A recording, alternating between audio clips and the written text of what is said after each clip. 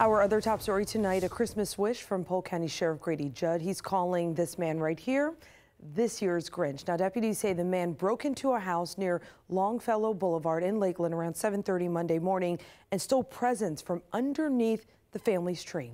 10 Tampa Bay Shannon Chloe explains why they need your help to put him behind bars.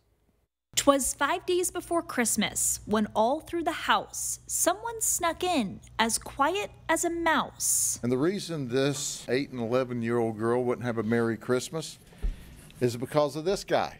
He's a Grinch. Presents under the tree ready for the kids to see, but a security camera caught the Grinch stealing a lot. He goes in and begins to steal packages from under the tree. He's sneaking while he's carrying her laptop. He also steals a 36-inch TV. He makes several trips in and out of the house. Eggnog for brains here. Steals the children's gifts. This Lakeland family wasn't home, so the Grinch really did roam. He stole $1,600 worth of items from that house. Crime Stoppers will pay you $2,500 green cash just to tell us who this dude is. Driving this car, the man got away, but Sheriff Grady Judd wants him to pay. It makes me so angry. I could eat the pine needles off a Christmas tree. I'd like to arrest him. We won't feed him pine needles, but I'd like to. Your help is needed so the Grinch can be defeated. If you recognize this dude, make yourself $2,500.